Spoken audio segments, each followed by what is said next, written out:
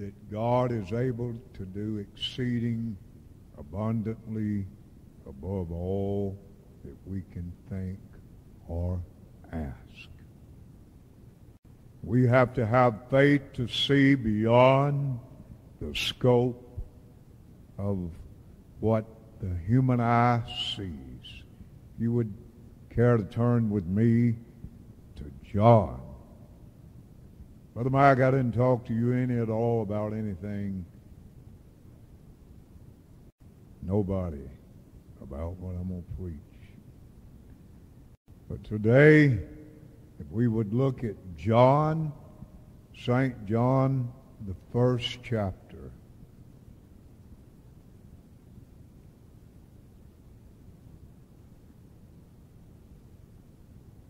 Hallelujah.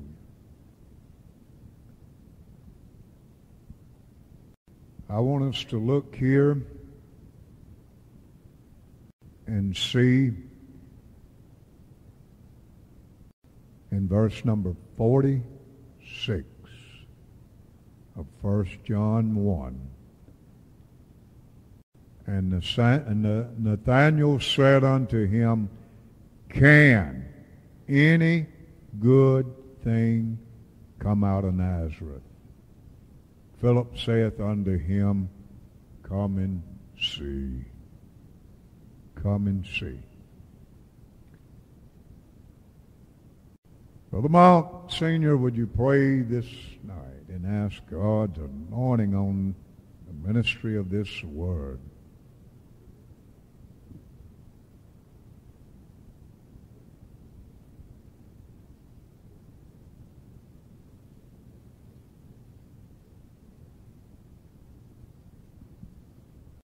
In Jesus' name, amen. And you may be seated. It's easy sometimes for people to believe for the worst and to doubt that any good thing can come out of any circumstance or any individual. We've all had those that we've had a doubt about. And Nazareth was a city that was very wicked on a small scale like what we would believe the world is today in many places. And there is no place too hard for God. I want to encourage us tonight that there is the title, I would title this, that there is nothing too hard for God. And that's what I feel that we have got to embrace. Sometimes we look at things, whether it's a soul that is lost, whether it's somebody, whether it's your family, your friends, your acquaintances.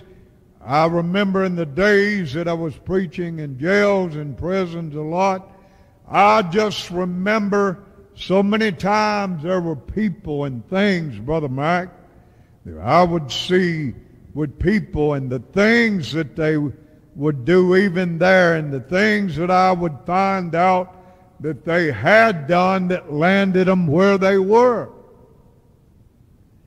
And you can look at people and you can look at things today. Miracles often come when things are at their very worst. And it's usually when man can do nothing about it, that's when God usually steps in. That way, there is no one to steal the glory, the praise, and the honor that belongs rightfully and soulfully to God. I'm not going to preach long tonight, but I want us to embrace a few principles tonight and look at circumstances, situations, and dilemmas in our lives or in the lives of somebody else and see that there is nothing too hard for God. And that's what we have to get to the place in. And we have to build up our most holy faith, praying in the Holy Ghost. We have to pray for an increase in our faith to match the circumstance that we see, that we face in our life or in somebody else's life. God will oftentimes use the faith of His people for what He's going to do. Yes, He could just do miracles at random anytime He would want to. But there's something about what God wants to do that people oftentimes fail to see, that God wants to use your faith. He wants to use your expectancy, your desire to see a miracle, that you would pray and believe, and if it doesn't happen the first time, that you don't stop praying, you don't stop believing. There's no problem with God in His ability to do anything that we need Him to do. Sometimes there's a timing that God is looking at, the right thing, the right place, the right time, for the right reasons and purposes that may include some person's life. How could we believe that God could do a miracle if there was never a problem, a need, a dilemma for Him to do the miracle? That's what we've got to look at today. We grow in faith as we exercise our faith, and we find a need to intently seek God. Building up your most holy faith, praying in the Holy Ghost. Didn't say the flesh. It said the Holy Ghost. Some things come about by prayer and fasting. We love feasting, but if we see some things in God, they're going to come by prayer and fasting.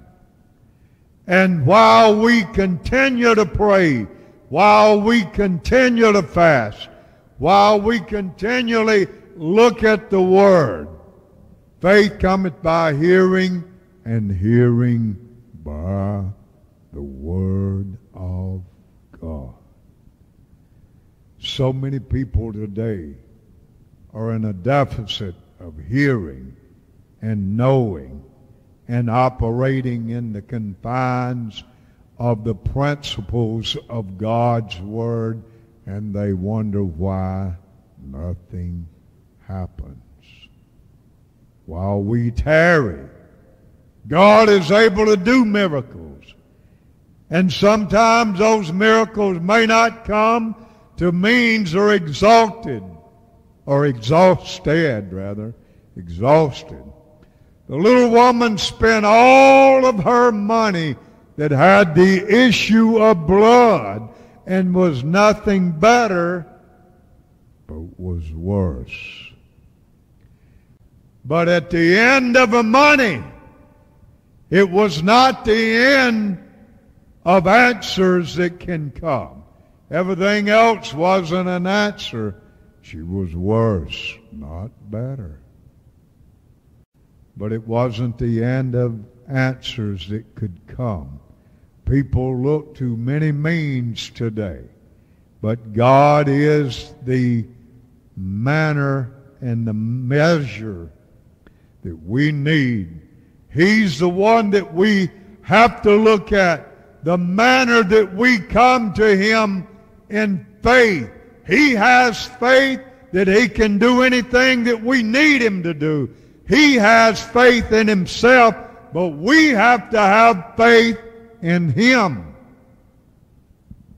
We have to believe another scripture that in Him we move, and we live, we move, and we have our being. Is that the Word? How many of you know? You know that's the Word, Brother Mac? In the Lord, in God we live, we move, and we have our being. But sometimes God uses our faith not just for our needs, but for the need of others. That's why the Bible says, if there be any sick among you, let them call for the elders of the church. Let them anoint them with oil, and the prayer of faith shall save the sick. But it didn't stop there. A lot of people don't realize that there's a double cure for a double curse. And if they have committed any sins, they shall be forgiven them. Sin can be, sin not only can, it will be. Sin can stop the miracles of God coming in our life. That's why we need to seek God. That's why we need to have a repentant heart even before we pray to God, because our sins have separated us, that He will not hear us. Is that what the Word says? So there is no man that doeth good and sinneth not. There are sins of commission, of doing things that we should not do, or sins of omission, and that is not doing the thing, and that's doing things that we should not have done, or omitting to do the things that we should do that we haven't done. So there's ways of looking at things.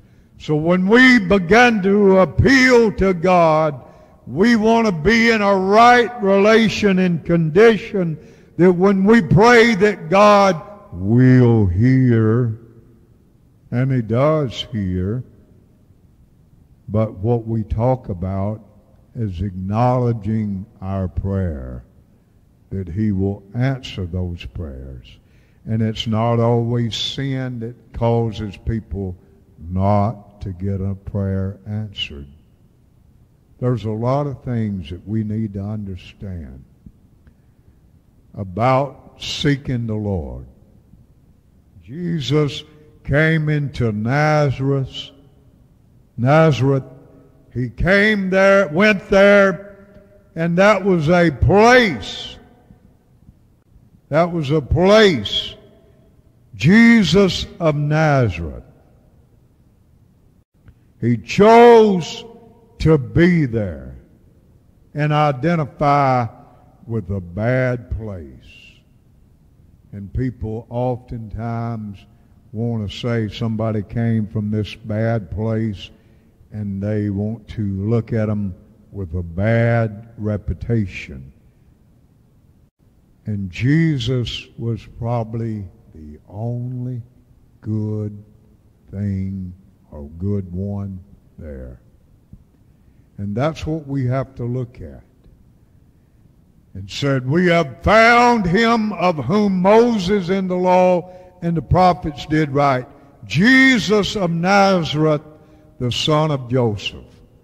And Nathanael said unto him, Can there any good thing come out of Nazareth? That was a question. Philip said, Come see. Come see. Jesus saw Nathanael coming to him and said unto him, Behold an Israelite indeed, in whom is no guile.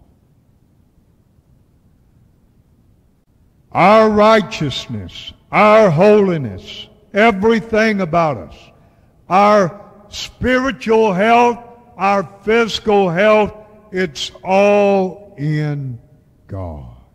Y'all believe that? I know you do. That's why you're here. If you didn't, you might find you some other church that believes something different. But I believe that we need to be a church of God's Word, of God's faith, and believe that God can do all things whatsoever that we can believe in Him. All things are possible to him that believeth. If we've ever exercised the faith that we do have, and God initially has given all of us a measure of faith. A measure. Now what we do with it after that we have it is up to us. But I believe that we should strengthen that faith. And we should believe that in the world that we live in, no matter how bad it looks, no matter how anything looks like, we have to believe that God has the power to change it. And we can even change the mind of God. That sometimes when God might not do something, but because that we persistently, consistently ask and believe, that we believe that He will. And even sometimes the timing can be changed. And that's why I chose what I felt tonight to say to us, to say these things and look at what God can do for the believing heart. Seeing no matter how hopeless circumstances are, Jesus can be moved. Sometimes He will yield what He might decide to do in Himself and listen to the voice of a man or woman that would intercede, that would pray. And Mary is one that changed his mind. And that, let's skip down just a little bit here to the 2nd chapter. And the 3rd day there was a marriage in Cana of Galilee, and the mother of Jesus was there, and his, whose? Jesus' disciples. And when we look at this, it says Jesus, and both Jesus was called and his disciples to the marriage. And when they wanted wine. Now, I'm not advocating people drinking wine. God delivered me from that stuff, so I don't want to revisit it. Remember, every alcoholic started as a social drinker.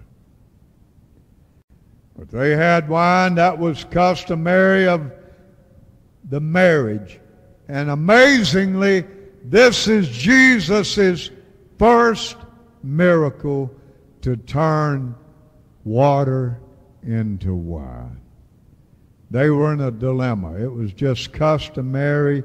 It was an embarrassing thing for a person that was having a wedding to run out of wine.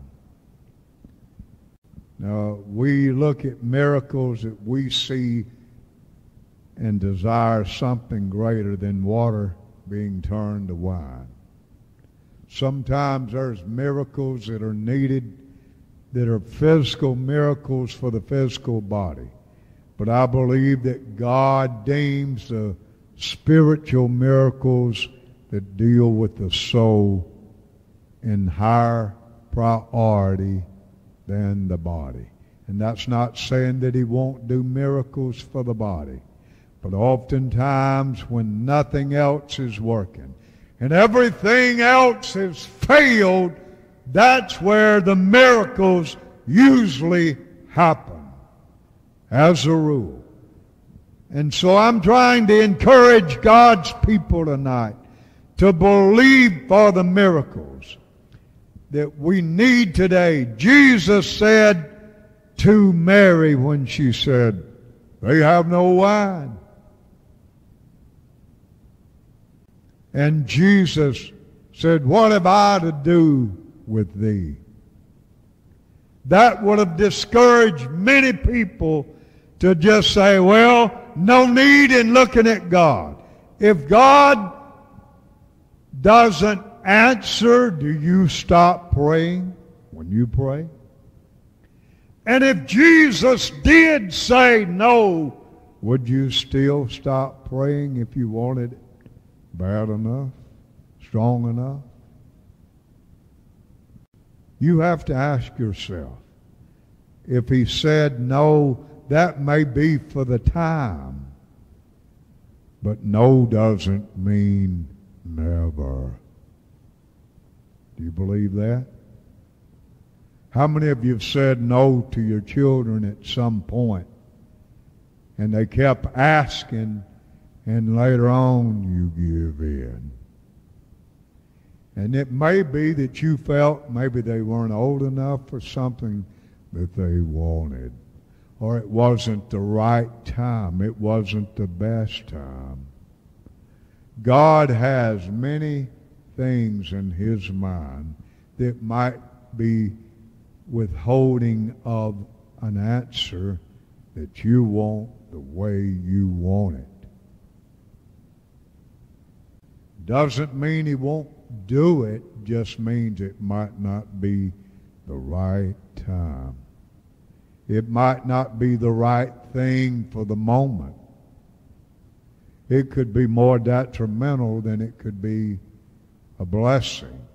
The right thing at the wrong time is still not the right thing. You believe what I'm telling you? I believe most people do. Sometimes we don't think about it. Sometimes we'll pray about something and the answer doesn't come and we just, well, God, I guess he's not going to do it.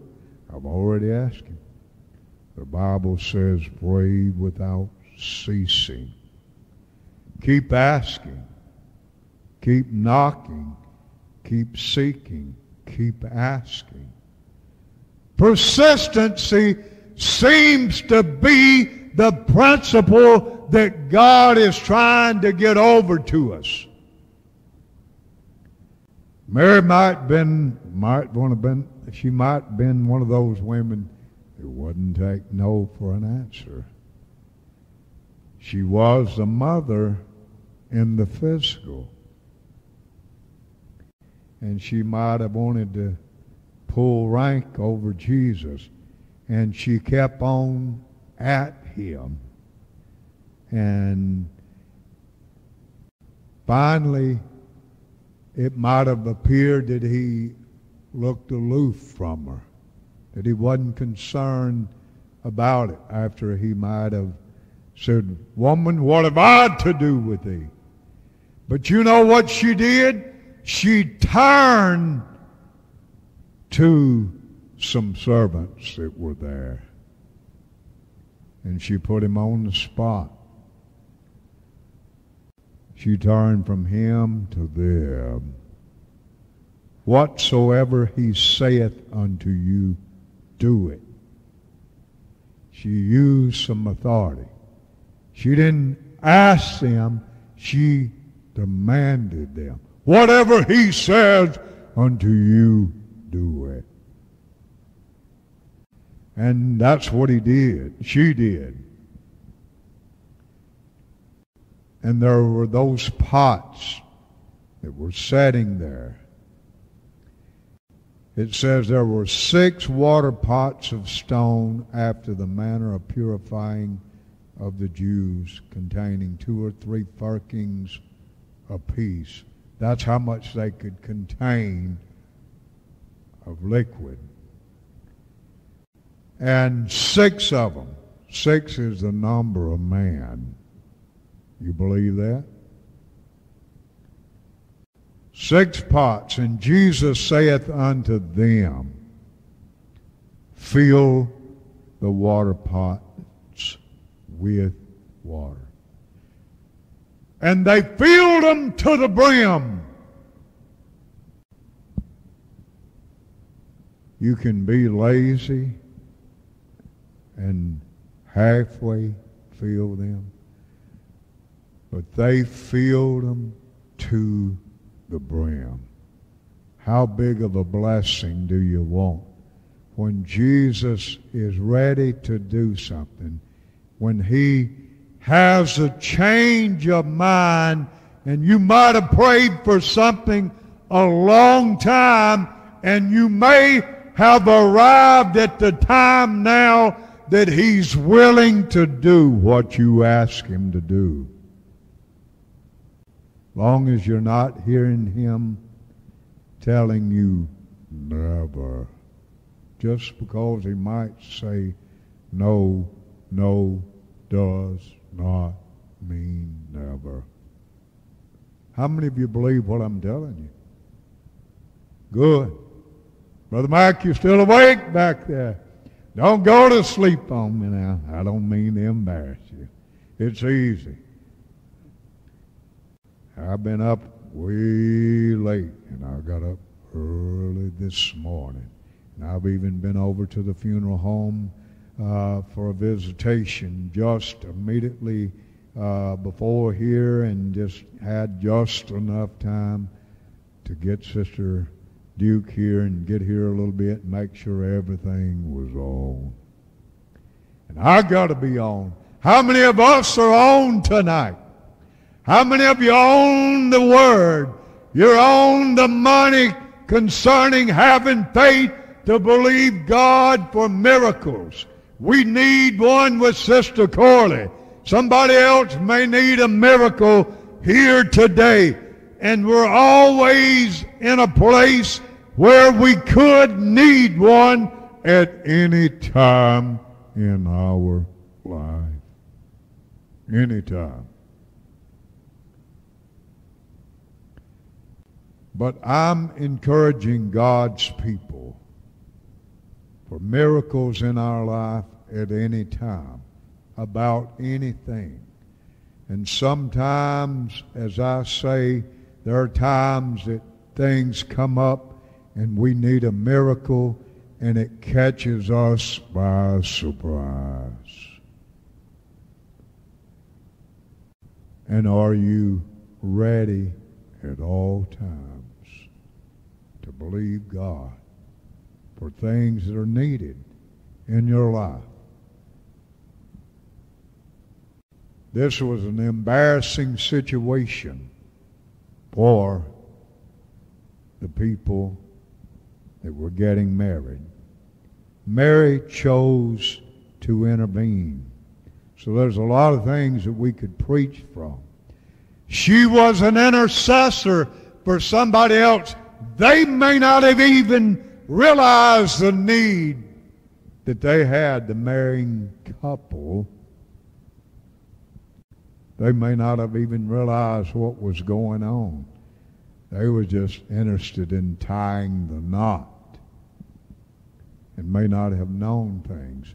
And it's embarrassing for you to run short on things.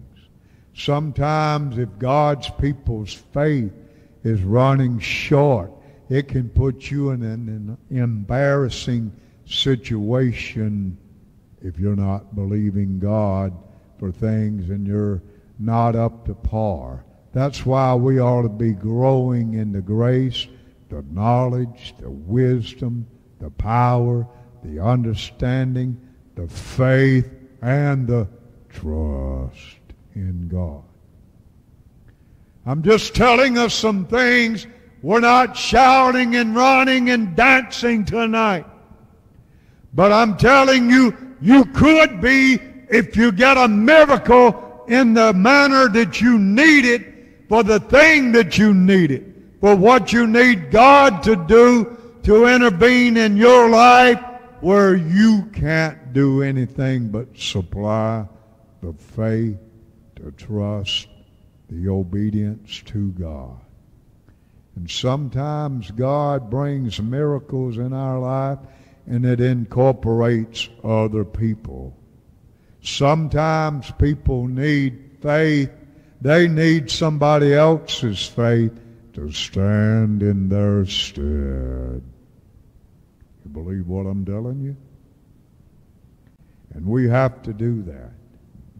That's the beauty of not being alone. I think I quoted this last time I preached. Woe to him that is alone when he falleth, and he hath no one to lift him up. So we have to have somebody else's help sometimes to lift us up, even to carry us. There are times that people are under such a circumstance they don't have faith. Is that commendable? No. It could be condemnable? Yes. But we have to believe for other people. Sometimes people find themselves in a situation they've never been in before. And it's a challenge of their faith. How many of you have failed in your first attempts to do things? Probably one of the greatest attempts that we have made and failed in our life was at a young age when you tried to ride a bicycle. How many rode one without falling? Did you do it? I'll admit I failed the first time. We all did. But because you had a persistency and you kept on, you might have got hurt, you might have cried, you might have got skint, your bicycle might have got bent. Did yours? Ran into a mailbox. That explained a lot, he said. I believe she's still all there. We're messing with you, or he is. I'm trying to console you. But I'm trying to console all of us, because today we face something in your life, in your growth in God, in your growing in the knowledge, wisdom, power, and understanding, faith, trust, and obedience in God. God is going to intentionally put something in your life and my life that's going to challenge our faith, that we may fall on our face in doubt. We know God can, but sometimes we doubt He will for us, or somebody that we want Him to do it for. Sometimes it's easier for other people to believe for our needs than it is for us to believe for our own needs. And just because when we did pray, we may be praying and we may be exhibiting faith. But let me say it in bad English. It just ain't God's time. It's always our time. But when we want something, we want it. Right now, if not sooner. Am I telling you the truth? I'm telling us that's the way most of us are. I mean, when we decide we wanted it and think we needed it yesterday. That's the way it is. We're real. Let's admit we're just real people. We're the average John or Jane Doe. We want something the way we want it, when we want it, how we want it, where we want it, how we want it, why we want it, and when we want it. That's the way we are. We're the strong-willed children. But God realizes that sometimes we got to be patient.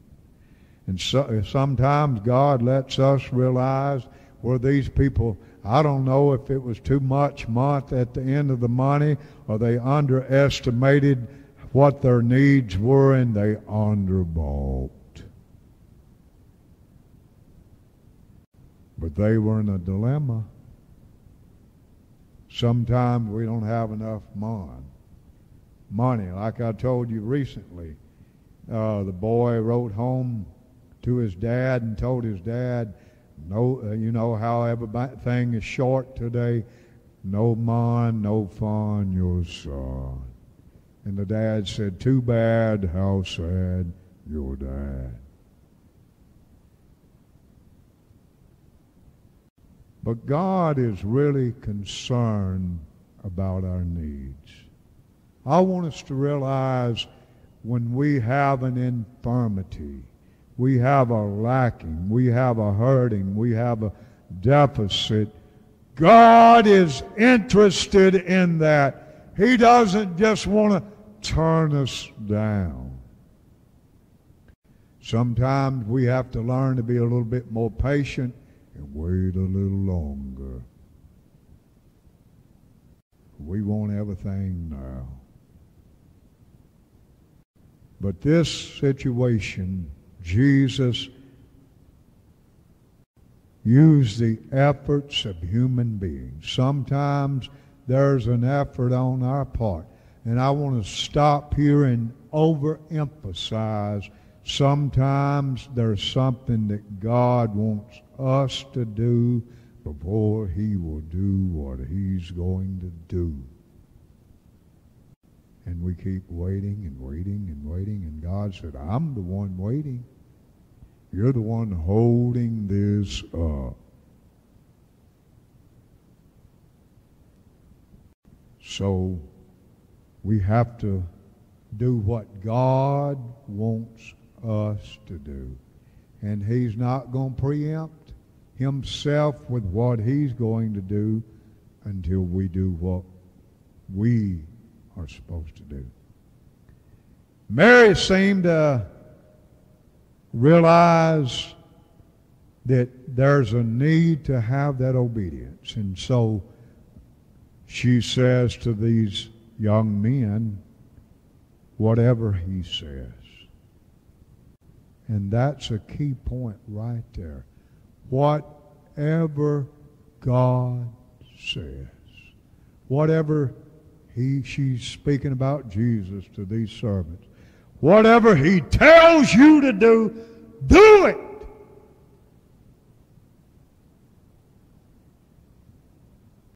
And it's not enough for us to do what we want to do, or we think ought to be done. We need to hear from God. We need to get our marching orders from Him. Lean not to thine own understanding, but in all thy ways acknowledge Him, and He will direct thy paths. He's not going to obligate Himself to direct our paths, or maybe even one path, if we don't acknowledge Him in all of our ways.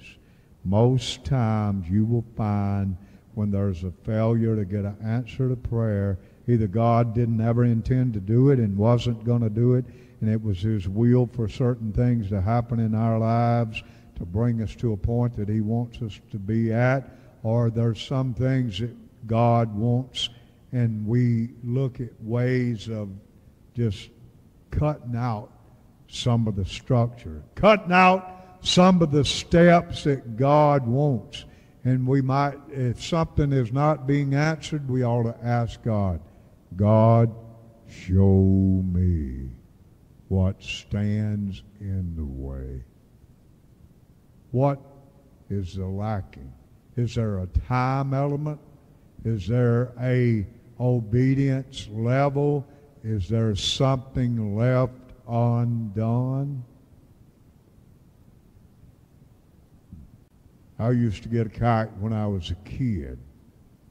I was so eager to fly them, sometimes I didn't think to tie a tail onto the kite. And that thing went crazy and it was crashing and messing up. You realize it's got to have a tail on it. There's some missing elements that we got to have. And that's what I'm talking about tonight, church. Things that we've got to look and see if there's something that we need to do. Or we just need to wait on God's timing. Or the fact that sometimes God is not going to do what we want him to do at all. And we might need to hear from heaven the voice of God that would tell us maybe no, and maybe never. And so sometimes God has to do things in our lives to help us to be more focused on heaven, to be more focused on that is most important. But they did what the Lord wanted them to do. And everybody was really, really drunk. I don't advocate that at all, but that was the wedding. But they, even though they were drunk, the influence, the impact, the taste, the quality, whatever it all was about what Jesus did, even though they were well nigh drunk, when they tasted of what Jesus had made, it was so remarkably greater than what they had. And even though they were well nigh drunk, they were not beyond. They were not beyond their distinguishment of what Jesus had done, though they probably didn't even know who it came from. They were still not beyond the scope of discerning how much better. And the governor wanted, how is it that you've saved the best for last? Sometimes after God has allowed people to do things in all facets of life and levels of accomplishment, he steps in with the best, and it makes whatever they did or we've done as our best look the worst in comparison to what he does. And it's not that God's just wanting to show us up, but his ways, his means, and his doings are above ours, beyond ours. And we have to see that. And we have to have a right attitude that it doesn't offend us, because God shows us up.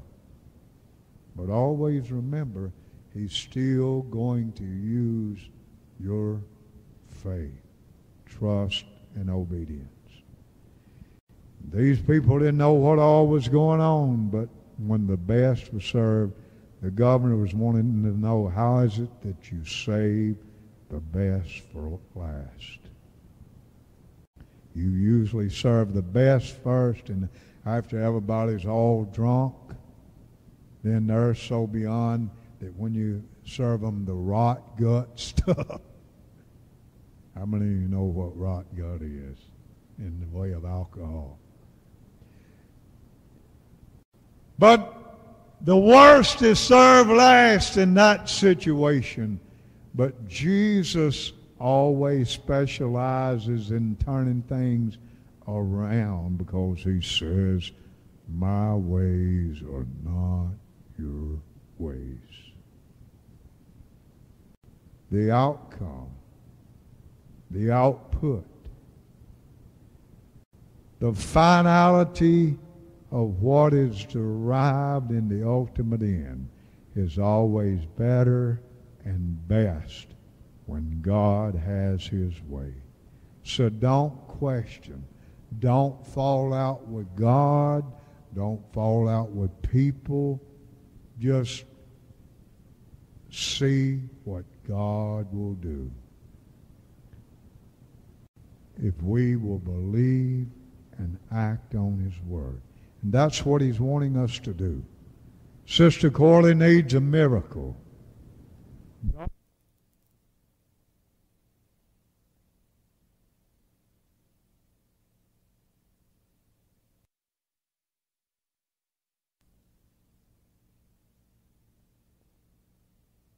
However, and I'm not saying she's got to go to the doctor, but if she chose to go, don't condemn her.